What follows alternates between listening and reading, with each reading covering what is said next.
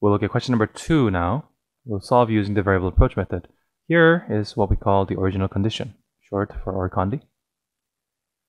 In the original condition, we'll modify that first. We have yesterday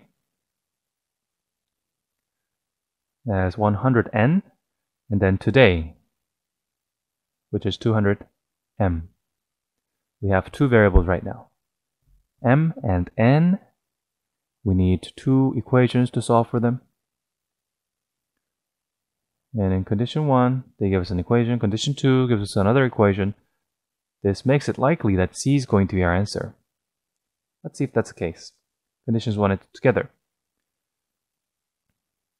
100n is equal to 40,000, meaning that n is equal to 400. So far, so good. Now, what we have is 200m equal to 60%, which is 0.6, times 40,000 plus 200m, which is the total amount for 2 days.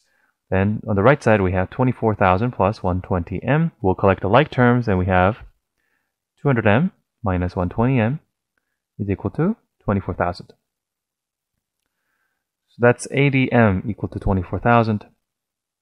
And what m is equal to now is 300.